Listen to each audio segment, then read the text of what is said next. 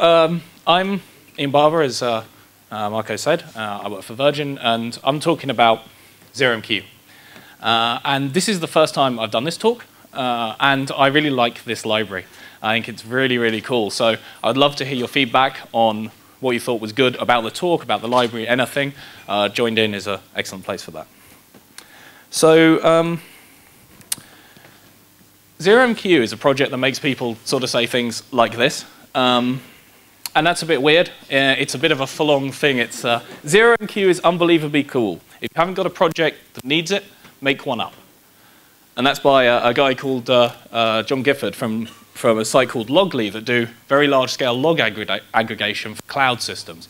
And they're using ZeroMQ right now at a very high level of traffic. He loves it, and I think that's the reaction I've found from almost everyone that's spent time working with ZeroMQ. And I think the reason that you get that reaction is because ZeroMQ lets you do a very difficult thing pretty simply, and that's build distributed systems. Now, if anyone has ever looked at any MQ, something MQ, then they probably think of a system that is a message queue, something that sits in the middle of your network and will help you solve a problem. And that's not what ZeroMQ is. ZeroMQ is not a daemon. ZeroMQ is not a server. ZeroMQ is a library. And ZeroMQ is a way that you plug things together. It has the ability to be a message queue. It has the ability to be a lot of different things. But it's primarily a socket system that allows you to do concurrency, queuing, and high availability. ZeroMQ is really a series of multiple queues that talk to each other. And these different points that are talking to each other, they could be two different machines on a network. They could be two different processes within one machine. They could be two different threads within one process, or they could be any mix of those. So the way that ZeroMQ is built is around patterns. And the way that you tend to implement it is around a slightly higher level of patterns. So on the left-hand side here, we've got three patterns that we're going to look at today: a queue, a pipeline, and publish, subscribe. And on the right-hand side, you've kind of got extensions of that. An ESB, an enterprise service bus. Have you ever encountered one of those? They're basically a fancy queue. If you ever encountered async, well, async's really just a kind of pipeline process. And at the bottom, that complex one, that's a gateway. Well, that's a forwarder. Sometimes it's a message distribution, something like pub/sub. But the easiest way to understand why ZeroMQ works and why it's useful and why it's going to solve problems for you, I hope, is to look at some code. So this is about the simplest thing that you can do with any network system: a request response. It's sending a message, getting a reply. It's client-server. It's exactly what happens with almost every service that we use at the moment. And in ZeroMQ, you can kind of write how you think you should be able to write for almost any socket library. So you always have a context with ZeroMQ, and that first line that you maybe can see, anyone at the back can see that? A little bit, okay. That first line is creating where the global state for ZeroMQ lives. The reason it has that is because if you include a library that already uses ZeroMQ, it won't break. They'll happily interoperate without giving you problems. Then you create a socket, and a socket is just either a receiving or a sending part of one of these bits of communication. And you have a type. So in this case, we're saying socket rep. That's a reply socket. So this is the server. We then bind it to an address. So binding is just like listening on a port, because we're going to bind to a TCP address here. And in fact, we're just going to bind to any TCP address that's on the box. So any interface that's on there, it will listen on, and it will listen on that port. Now, binding needs to have access to the port. So if you start Apache on port 80 and then try and bind a ZeroMQ socket on port 80, it will complain. Once you've got it bound, though, all you have to do is call receive, and it's going to trigger every time there's a message. So receive will block. Receive will wait until there's a message for it to receive. And the message just looks like a PHP string. And to reply, you just do the opposite. You send. So in this case, we're waiting for a message, and then we're sending out world. The client, just about the same thing. We're doing a rec socket rather than a rep socket. That's a request. And we're doing a connect rather than a bind, because we don't control this socket type, we're just a client of it. So we're connecting to that socket. So if, say, we have Apache running on that port on there, sorry, it will still work. this connect is not going to do anything until it needs to send data. And the send and the receive just look exactly the same as the server case. It's very, very simple. And you're just, again, sending a string, getting it back. But what makes this cool is actually how that works in practice. So we should try and show you something. So here we have a request. So we're just going to run the request. This is exactly the code you saw before. We're just doing a... And this is just going to sit there happily, because at the moment there's nothing there to listen to that request. And hopefully... Oh, wrong window. We're going to run the reply. So this is the server. Again, exactly the same. This immediately replies. So ZeroMQ doesn't require you to start your stuff in any particular order. It will happily let you work as you need to. And it will happily serve multiple things. So if we down the bottom here, we've got a slightly different version of this request that's just going to let us define a name, and it's going to let us define a time. So effectively, all we're going to be doing here is sending messages once per second. So it's just bringing up a message here saying, sending second type, hello world. If we send another request through, it gets handled. You don't have to do anything else. It knows there are multiple connections coming in. It handles it. The nice thing about it is the way that it handles it if things go a bit faster. So if we do, well, something like this. So in this case, we're only going to wait 500 microseconds. So this one is going to send a lot more queries. In the middle window now, our server window, you cannot see any of the second thing. But if you look, the time's still ticking up, because ZeroMQ is not going to let one flood out the other. If there's a message waiting from this other connected socket, it's going to fairly queue it. So you're never going to be able to starve off one service, one client, by having a really busy client that's sending lots of data, which is really cool. It means that you don't have to worry about that kind of stuff. The library handles it for you. And we can bring it up and down in any order. We've got a lot of flexibility in terms of how we start and control our services. Yeah. So what happens if the server can't handle that much traffic because it needs to do lots of processing? Does it all get queued? Absolutely. So if there is, in that case, we're just chucking out a message. But if we had to do a lot of work, then the receive part of it is actually handled in a background thread. So the receive would be put onto a queue. So we will just sit there and queue up messages until we've done it. The client will happily be able to send. Of course, the question that you get then is, what if you just send too much? And you can control in ZeroMQ how much can be in the queue at any given point. And then on the sending side, when it cannot send anymore, it'll just block. So you can have your clients send as much as they need to up until the point where the server says, I can't take any more, and it'll block on the server side. So you get quite a lot of control in how you design that edge case, that failure case. So the other thing that's nice about ZeroMQ is because this is a library and it's used in everything, you can write your servers in anything. This is an example in Python. I was going to do one in Java, but life was too short. So this is really straightforward. And you can see it's exactly the same thing, server receive, send in a message. It's just using a Python string. And that happily maps, because ZeroMQ doesn't try and do too much to any of the messages it sends. So ZeroMQ was actually developed by a company called iMatix. It's open source, LGPL. And they built it really for financial systems. So this is used for stock markets, for people doing high volume trading and stuff like that. So it's designed to be scaled across thousands of cores, handling millions of messages. That was its creative function. The PHP extension was actually developed by this guy, who's over there. And that's Mikko Koponen. He's behind the iMagic extension and a whole bunch of other extensions that you may have encountered. And so it's a rock solid extension, works really, really nicely. Mikko's also the build maintainer now for ZeroMQ, which means actually we have really great snapshots of ZeroMQ available for Windows. So if you ever look at snapshots.zeromq, if you happen to be working on Windows, there's great builds available there.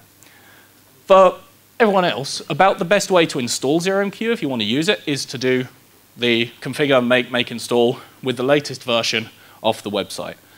It is in package management. You can get it in an Ubuntu PPA. You can get it in a Fedora repo, but it's a little older. This latest version came out on Wednesday and is well worth using. There's some really great improvements in there.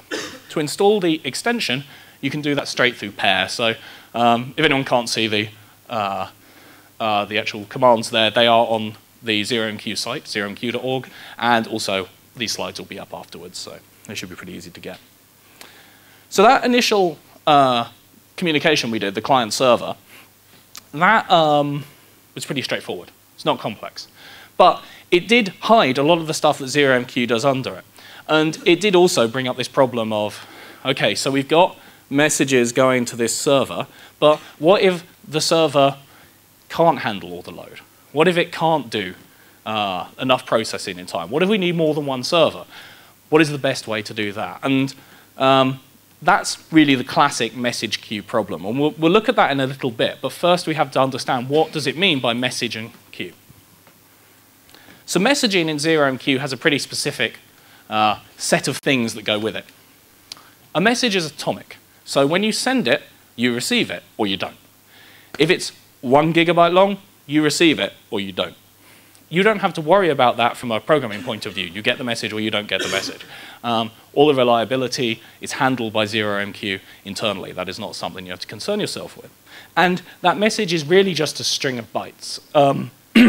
If you've done any TCP socket programming, you might be used to a stream of bytes. So you've really got to work out where it ends, where the client's not going to send you any more. That is never true in ZeroMQ. ZeroMQ knows how long the message it's sending is, and you do not get any more than that. So you can just receive, you get your whole message. And it doesn't do much to those strings. It will put a very small framing protocol around them, but if you send a 10K message, what will go on the wire is a bit over 10K. If you send a 10 meg message, what will go on the wire is a bit over 10 meg. So it's very efficient. It's not going to add a lot of stuff and a lot of overhead because it's used for these very high volume financial systems. And finally, it's multi-part. And that doesn't sound like it's necessarily so much use when you can just send whatever, because people would use JSON or Google protocol buffers or whatever they want to actually send messages. But multi-part is useful because ZeroMQ itself can use the different parts of the message, which lets you build things like envelopes, which are very useful for routing, which as you get into more complex systems, allow you to send messages different ways from within ZeroMQ. Queuing is the other part of it, and both of these things are queues. So we have a post office queue. People are waiting in a snaking queue to go and speak to someone at a desk. And that's a very traditional queue. It looks like a bad thing because there's a lot of people waiting, but it's a good thing because if everyone went to the desks at once, the tellers wouldn't be able to serve anyone. There would just be too much going on, everyone would be shouting at them. So this is actually restraining the amount of work that's available to them to the amount they can handle. So only one person is being dealt with at a time. So this works, but it means everyone's having to wait. They're having to sit there because they need a reply. The postbox is a queue as well, and maybe the postbox is a better queue. Because with the postbox, you just go in and drop your letter off, and it's done. You don't have to wait for a reply, you just drop it and you leave. And the postbox is only finite. It can fill up, and I'm sure you've seen around Christmas, sometimes postboxes do fill up, and you just simply can't put any more letters into them. That can be solved by having someone visit the postbox and empty it more regularly. But the postbox is providing a buffer, and that's another kind of queue. And in ZeroMQ, we have queues kind of built in. So whenever the client is sending, it can queue stuff. So you can send right away. It can just queue on its internal queue. And on the receiver, we will also have a queue. But sometimes we want something in the middle or extra queues to allow us more flexibility. Because queues really are the basis of being able to do things asynchronously. If you've ever written much JavaScript, then you'll know that when you do a callback, you do an AJAX function, you just do it, it just goes. It happens immediately. That's what asynchronous means. You're not waiting on what that resource is doing, but there's still limited resource. In this, I just had a little JavaScript that was just going away and doing an AJAX call to a PHP script that just slept for 10 seconds. Didn't do much. But I would do 20 of them. From my point of view, from the programming point of view, I can just go call, call, call, call, call, call, call. It's fine. But underneath, Firefox will only send 6 at once to a given domain. It has a limited resource it can use. So it has to hold the others in a queue until it's ready to process them. This means that we get nice flexible behavior, even though the engine underneath is doing something more complex. And that's exactly the kind of thing we want to be building into our applications with ZeroMQ. So ZeroMQ architectures are about building lots of smart edges, things at the end that do stuff, clients and servers and things that know stuff. And in the middle, having a lot of dumb things, a lot of dumb queues, a lot of dumb routers, stuff that can send messages and hold messages and not really process messages, much like the internet. The idea is that you can take a sending part and a receiving part, and you can drop stuff in between it. So here we're dropping a queue in between it, and most of the time when you look at traditional messaging middleware, message queues, they'll look like this bottom option.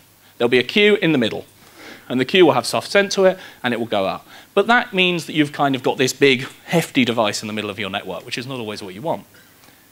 With ZeroMQ, because it's so easy and cheap to build a queue, you often put the queue, well, let's say you have one machine that has a local queue, everything's pushing to that, and then it's talking to a server. Or you have a server with a bunch of workers on it, and they have a local queue, and everything's pushing to that. Or you have both. It's very, very cheap and easy to build them, so you don't have to worry about chucking extra ones in. And the queues itself is very straightforward. So this is the sort of canonical message queue example. It's a little bit more complicated than the other one, but not by much. We're connecting two sockets. So we're connecting a front end, where we're going to receive from the client, and we're connecting a back end, where we're going to send out to all the workers. And just like before, we're binding on some TCP ports. We're using a slightly different socket type. Rather than using rec and rep, we're using xrep and xrec. And these work in the same way. They'll let you talk to reply and request sockets, but they're a bit more intelligent. So xrep is a kind of router. When it gets a message, it will put it in an envelope using the multi-part thing so that it knows where to send the reply back to. And xrec is a dealer. So it will automatically distribute between all connected peers, which means that you can do exactly what you want to do, have any number of clients, any number of servers, and they can all just plug into this point. We're going to use a poll in order to let us listen for anything that's happening, because before we were just doing receive. So receive is fine, but receive is going to block. So let's say we're receiving on the front end, nothing happens, but we can have replies coming back on the back end. We wouldn't know about them. So poll lets us basically listen on both of those sockets at the same time.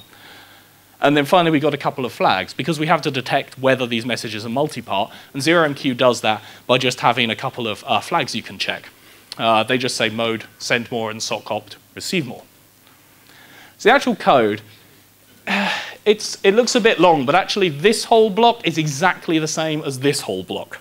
You can about half the length of this code, but it's just to make it a bit clearer. At the top, we're looking for any event. So we're just going on our poll and we're saying, if I hear an event on the front end or the back end, let me know. When we get it, we say, if it's a front end, we receive all the parts of it. So we have a little do-while loop where we're just picking out each part. And then we're just going to send those out to the back end. So all we're going to do is shuffle messages from the front to the back. And then the other bit, we're just shuffling messages from the back to the front. All the clever stuff of routing it back to the right place is handled by xrep. All the clever stuff of pushing it out and load balancing amongst available workers is handled by xrec. So that's very, very simple for us. Now, the poll is kind of a cool part of this. And polling is a lot more interesting than just being able to listen on ZeroMQ sockets. When you poll something, you can poll anything that in Unix has a file descriptor, which is anything, really. So we can have a poll that's listening on ZeroMQ sockets, that's listening on a network socket, so we're waiting for some TCP data. Or we can listen on standard in. We can listen on almost anything.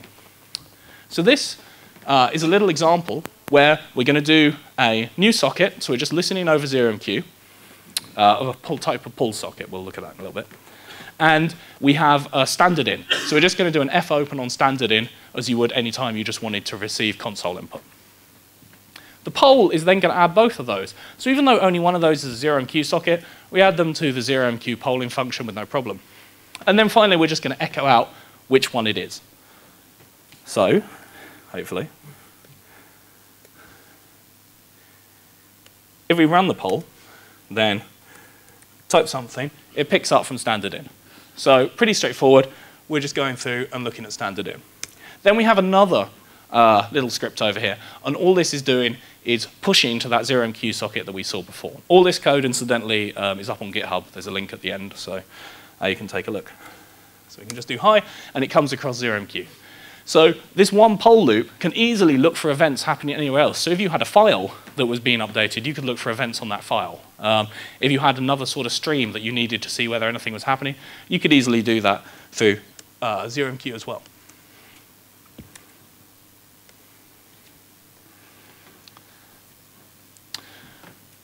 So the other thing that the queue brings up is, I'm sure some people have already thought of, that queue is fixed. It's a stable point in the architecture. And whenever you're looking at building a large distributed architecture, you have to think about what's stable and what's unstable. Now, stable sounds like the good thing, but stable is equivalent to limited or fixed or single point of failure. Unstable sounds like a bad thing, but that's dynamic or elastic. It's a good thing. So in general, you want as much of your architecture as possible to be dynamic. And in our queue example, all our clients, dynamic. They can come and go as they please. All of our workers, they're also dynamic. If a server goes away, we don't care. If it comes back, if 2 more come back, if 5 more come back, we're happy. But we have the queue as this sort of fixed point in the middle of it. What ZeroMQ allows you to do to get around that is you can actually bind and connect to multiple sockets. So from our client, we can connect to our queue. But we can connect to 2 queues, and then we'll just bounce messages across both of them. So we can build in redundancy if we need to.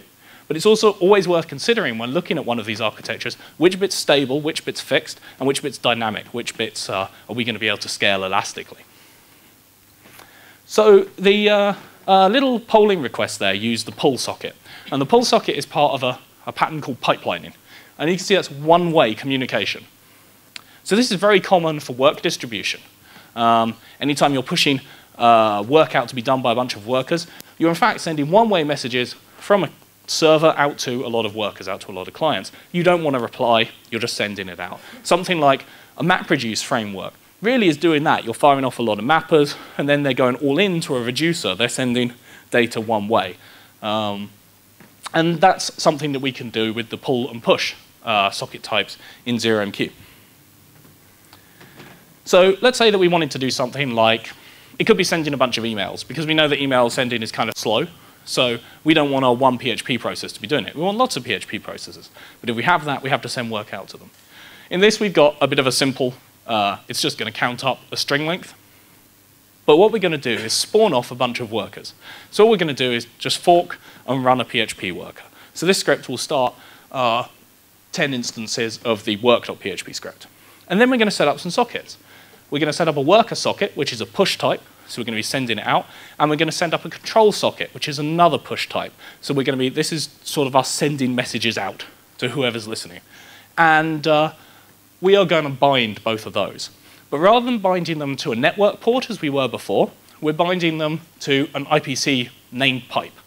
So this allows us to do very fast, basically across memory communication on almost any Unix system. There is a Windows name pipe support in ZeroMQ coming probably in the summer.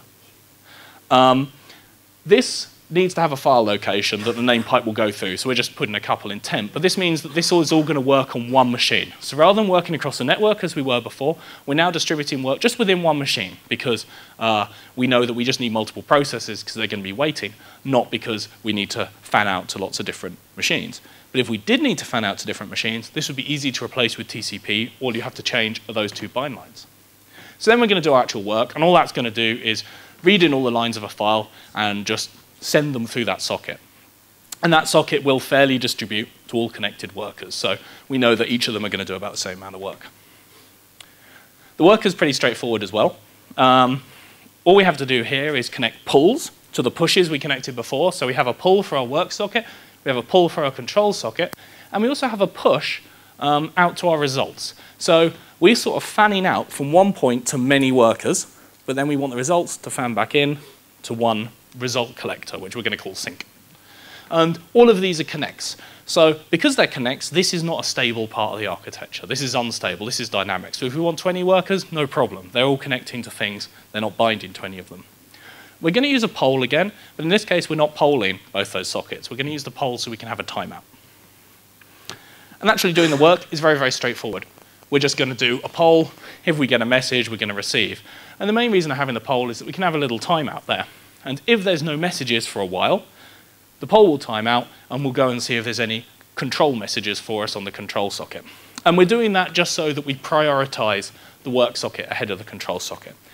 If the control socket, we don't want to be sitting there waiting for a message because we're using receive. So we're just going to pass it a flag that says don't block. If there's a message waiting for you, give me it. But if there's no message waiting for you, just exit. And what it'll actually do is chuck in an exception. So we'll catch that. And then finally, we got the sync. So all we were doing in this thing is just calculating the string length of the message that was passed in. So it's a trivial bit of work. And here, we're just going to connect two sockets, the result socket and the control socket. And we're just going to do pretty much the same code as the worker, pull everything in, and when we get the control message saying, end, you're done, it'll just output the total length. It's not that interesting to see that one run, so it's just a little bit of output. All it will do is start the workers, send the messages in and out, and collect them. Now, this is a pretty trivial example, and you could use something like this, maybe for doing something like sending emails.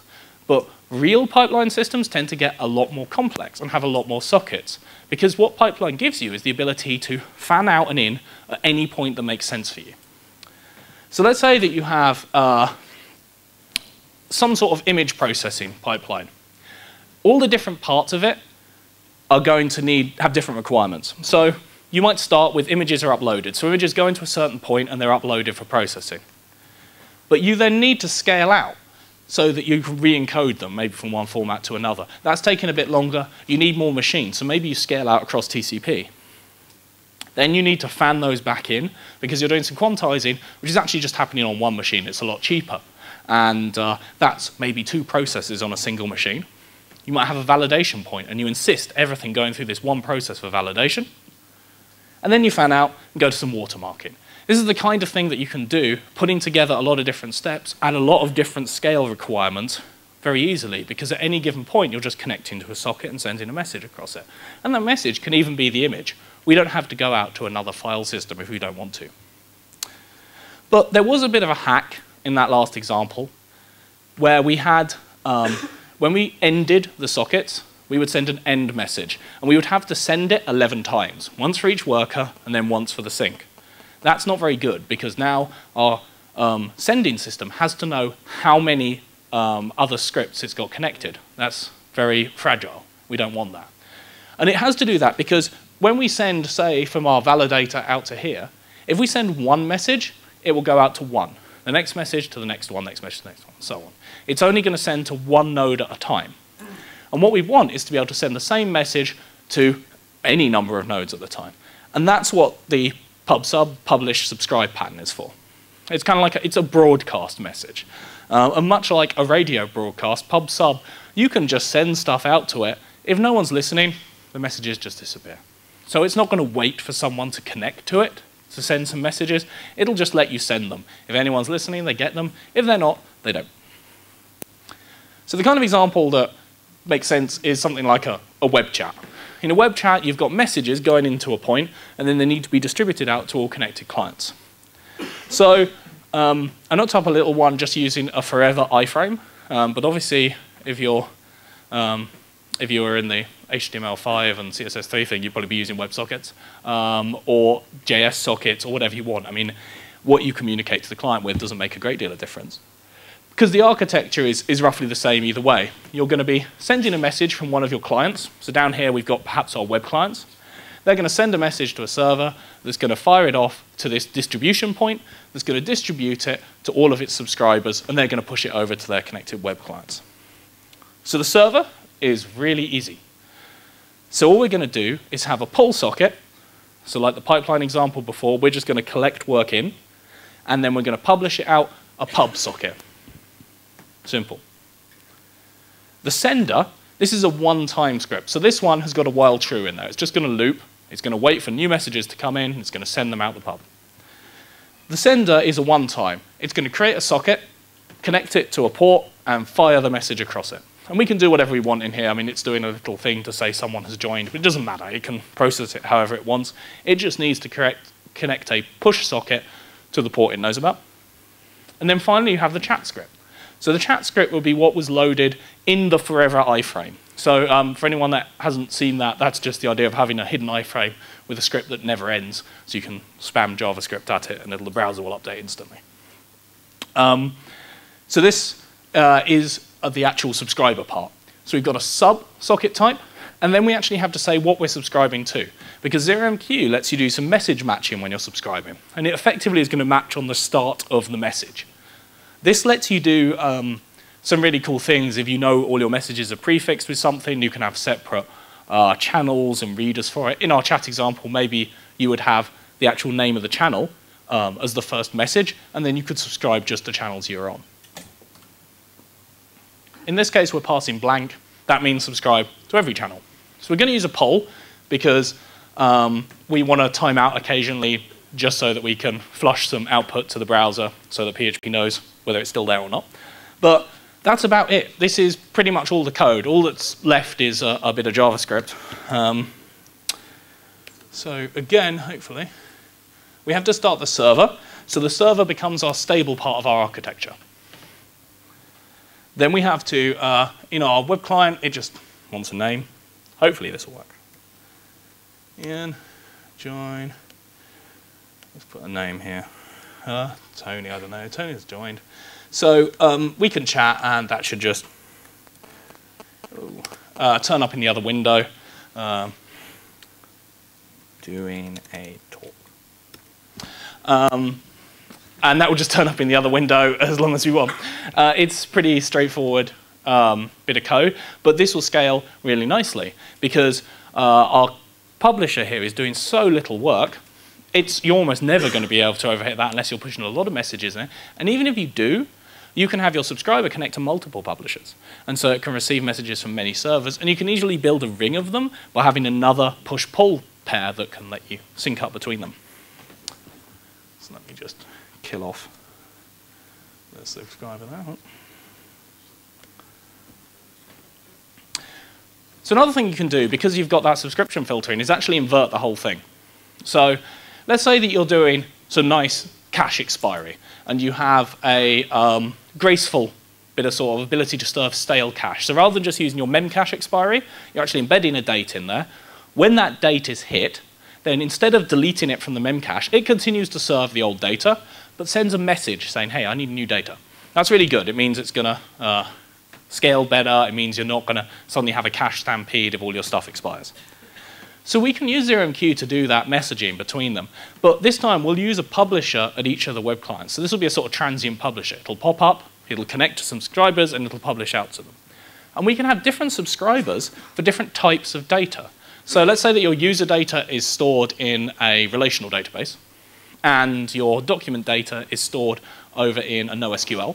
And you've got totally different hardware, you've got different demands, different requirements. You just want to balance it a completely different way. You can easily do that by just having a different subscriber for each. So here we're going to use improc. We're assuming everything's on the same machine. You could use, interprocess, because we're assuming everything's on the same machine, but we could easily use TCP or anything else. And we're just going to send a message out. And our message is going to be two parts. So the first part is what kind of data, and the second part is, maybe an ID. This is just generating some random data for us.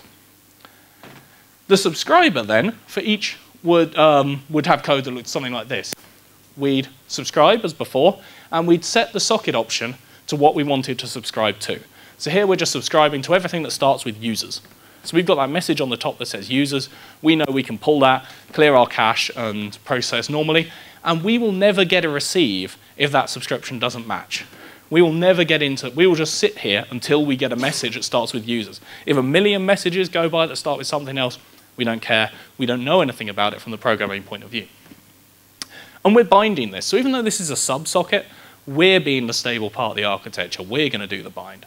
And that's absolutely fine. There is no restrictions over which one connects and which one binds. You can do it any way around you want. If you want to have your reply sockets connect and your request sockets bind, it's fine. ZeroMQ does not limit you in any way. But there is something a bit annoying about this. And the slightly annoying thing is that, let's say you've got users and data, your document data, and you want to add a third one. Well, all your clients now have to connect to that as well. It would be nice if they could just send it out. And they can, but with a different type of transport. So we've looked at interprocess. So that's two processes talking to each other. And we've looked, many processes. And we've looked at TCP, which is usually different servers talking to each other. But there's a couple of other transport types built into ZeroMQ. Inproc, which is basically threads talking to each other within the same process, and PGM. So you can't see that. And PGM is a multicast option. So PGM means you send one copy out and many receivers can listen to it. That's really cool, and it's really cool when you need a lot of data volume. Because if you, let's say that you're sending out pub sub like we were with the chat client over the network. So I send to one person, and I'm sending, so I don't know, a meg of data a second. Now I send to a second person, I'm sending 2 meg of data a second. Third person, 3 meg of data a second. All of this stuff is going to add up, and maybe I can flood out my own network if I have enough traffic. The kind of people that have enough traffic are people like social networks. So if you're doing social networks, you might need to have something that's collecting events. So you have people commenting and tagging and uploading. All of those things are triggering events, and then you have lots of people that, kind of like the chat example, are subscribing to those events. They're just going to have their page and they want it to update as the events come in real time. So to do that, you've got to push a lot of data out. And what multicast does is rather than having the messages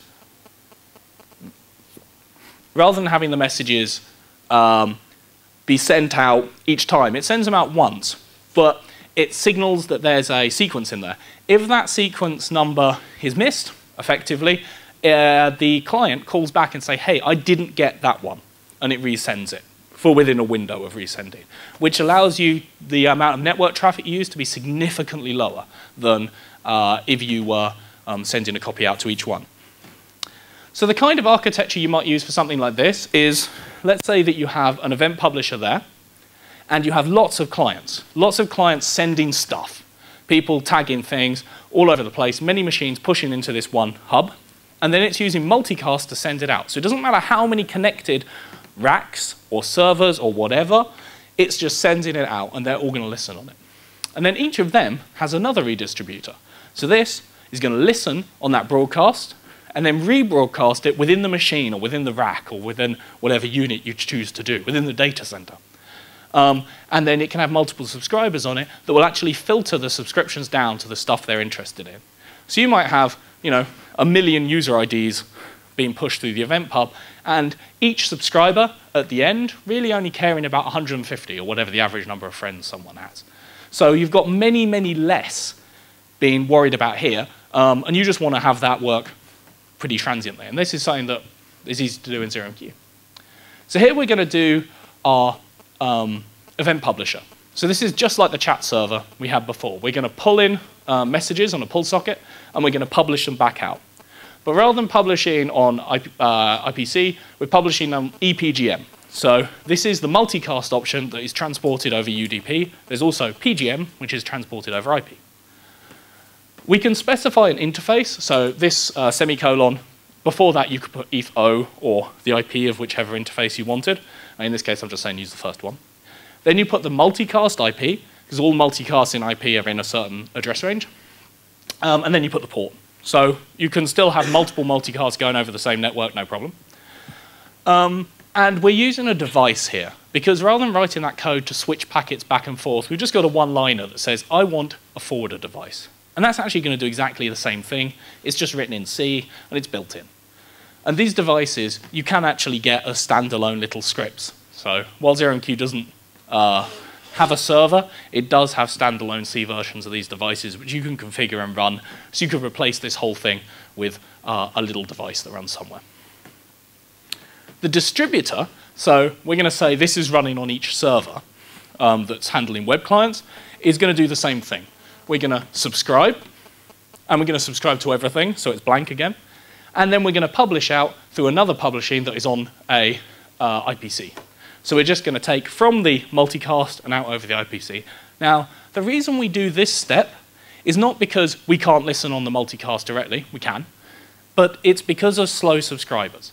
So if one of our web clients goes wrong or someone commits some dodgy code, and it starts taking a long time, this one is going to have to hold more data to be able to publish it out if we decide we want pretty reliable delivery.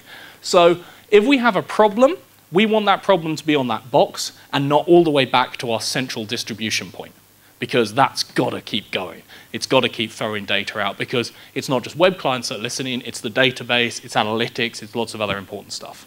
So we have this extra step in there. And again, that's the idea of ZeroMQ. You build in as many little hops as you need, because they're cheap and they're simple. And then here's our fake client. So our fake client is just going to subscribe to 100 different random IDs. We can easily just do this subscribe as many times as we want. So if we want to subscribe to 1,000 different things, no problem. It all happens really fast. It uses good tree-based matching. And then we're just going to connect to our IPC, and then it's going to output some stuff. So this is going to work out of the box. These scripts will let you do that message distribution on any system that supports ZeroMQ and PGM. And with just on my little MacBook Air, bottom of the line MacBook Air, I was pushing around 100,000 messages a minute between 2 different VMs running on this. If you're using proper hardware, you can push significantly more. And this is exactly the kind of thing you would be doing if you're pushing a lot of market data or other financial stuff like that. So one last area I want to look at, hopefully find this interesting, is Mongrel 2. Has anyone heard of Mongrel? Yeah, there's people there. So Mongrel, web server out of the Ruby world, very popular. Big breakup between Zed Shaw and the Rails community. And he started looking at building a new web server. So he's building this sort of web application server thing, and he wants it to be language agnostic. He doesn't want it to be tied to anything.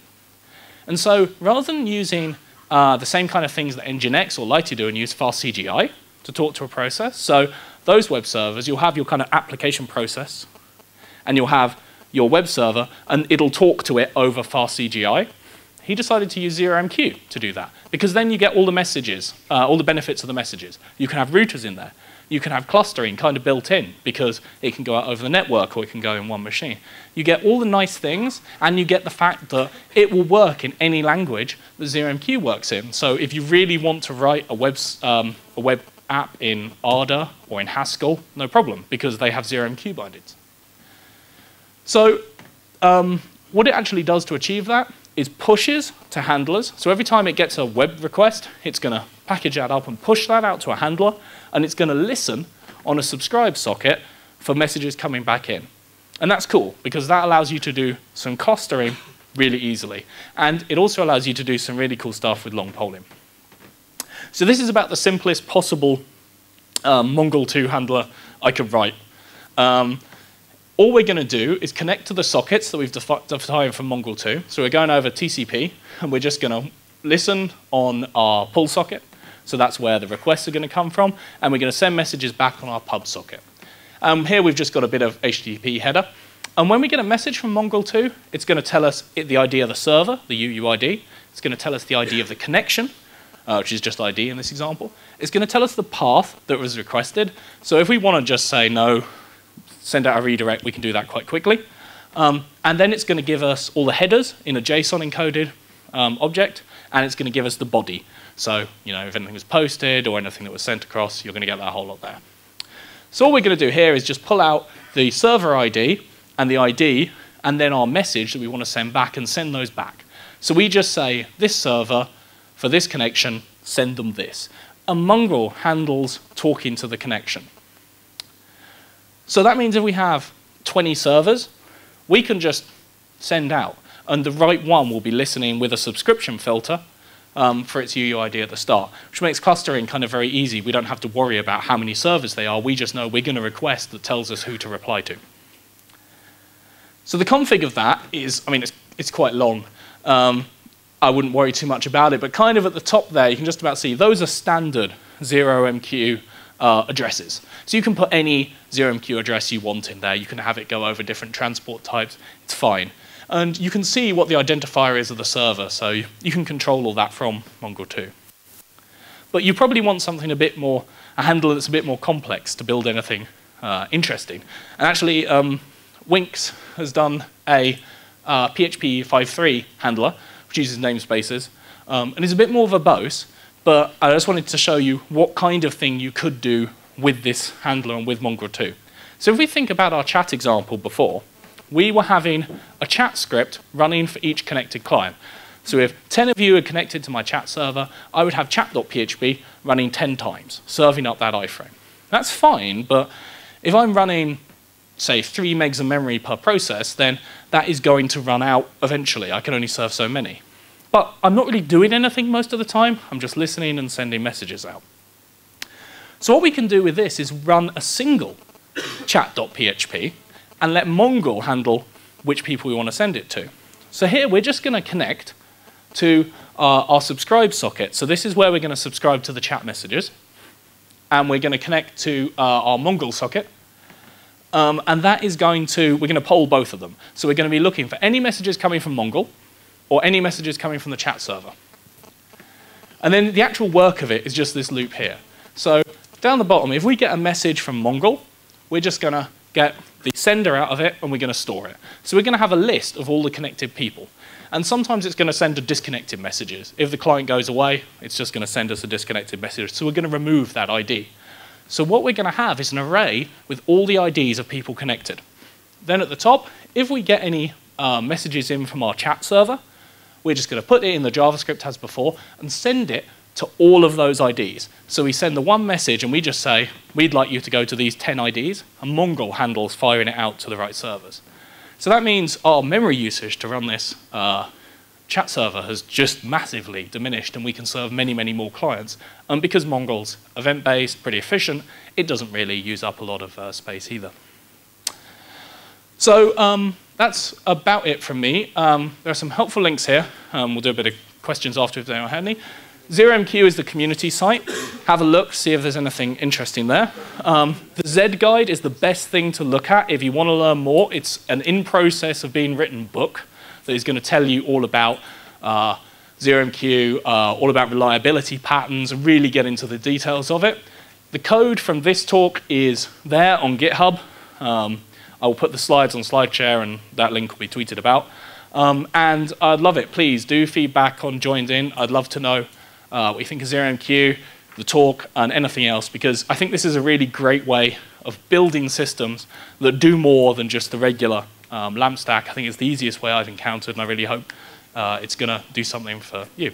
So thank you. Any questions? Okay. The last slide you put up for the chat server. The last slide you put up for the chat server. Would I be right in thinking you could have multiple ones of those running simultaneously? Yeah, absolutely. And it would just send to one of them. So if one of them did crash, another one could pick it up. Yeah, I mean, it's very easy to do that in almost any sense of you have multiple bits of redundancy in there, because ZeroMQ will just happily let you connect as many as you want or bind as many as you want. You can just fire in, you can just have multiple of the same thing running and you get your redundancy.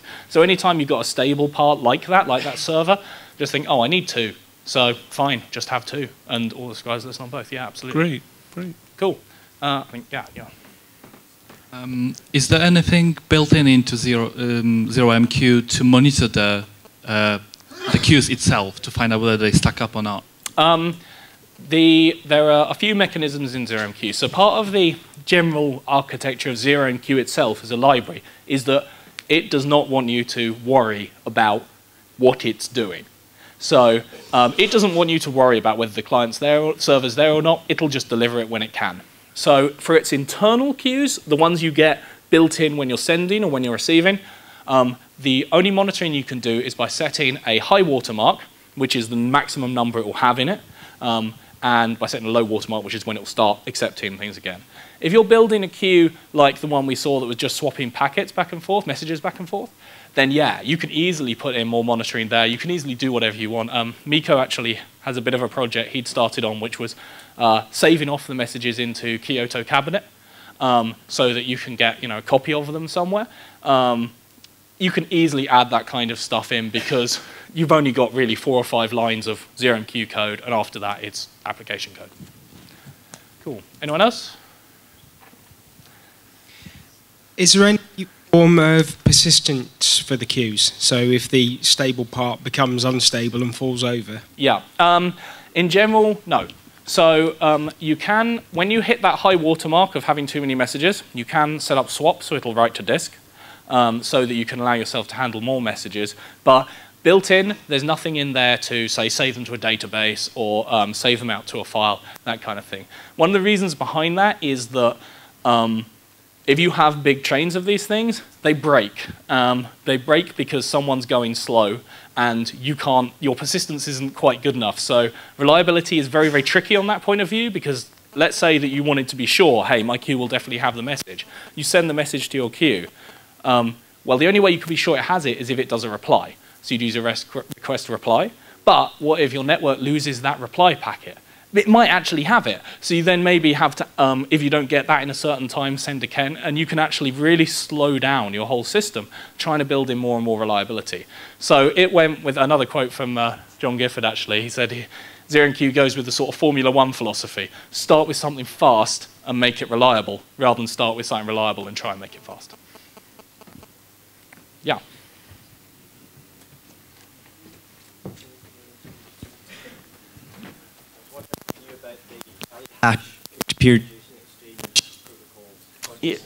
Yeah.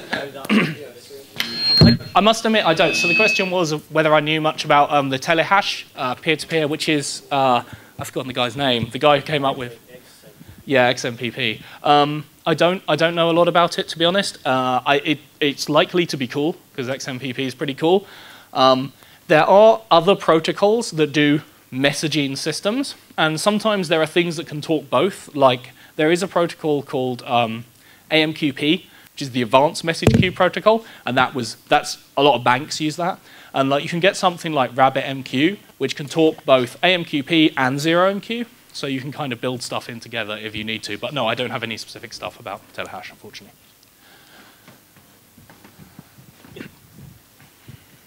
I actually remember using a web server from iMatics back in the 80s. Yeah, Zaitami, or whatever their name is back then. Yeah. And AMQP was actually written by the same people. Yes. ZeroMQ is AMQP done right. Yes, that's exactly it. So yeah, AMQP was by the guys that went on to do ZeroMQ. Basically, ZeroMQ is them trying to fix all the problems they encountered in AMQP. Yeah, I think I forgot. Hi. I love ZeroMQ. I'm building a small app myself with it. Awesome. It's very good. Well, one thing I just want, some more of a comment, maybe you could comment on it, is sure. The fact that you can write a C ZeroMQ process really easily, much more easily than running a C extension, and also the fact that you can get around that there are no threads, real threads in PHP. Yeah. So you can just write multiple processes or in different languages, whether PHP or C, really easily. Yeah, so. Absolutely. I mean, yeah, that's absolutely right. It's because it's a very easy way to plug different languages. Any of these examples could have been in any language. Because it's really easy to plug them in, you often find you would do a service where you would have maybe tried to do something in PHP yourself because it's so trivial. And if you do need to scale out, because they do let you synchronize multiple processes easily, push data between multiple processes, you can do multiprocessing where it would have been hard. And particularly if you do any work in a language which is threaded, as you say, data being shared between threads is where you hit all of your problems with speed when you go to multi-threading. And ZeroMQ is a great way to do that because you can send messages between threads. You can send a pointer between threads with the messages. Cool. Anything else? No? I think that's it then. Well, thank you very much.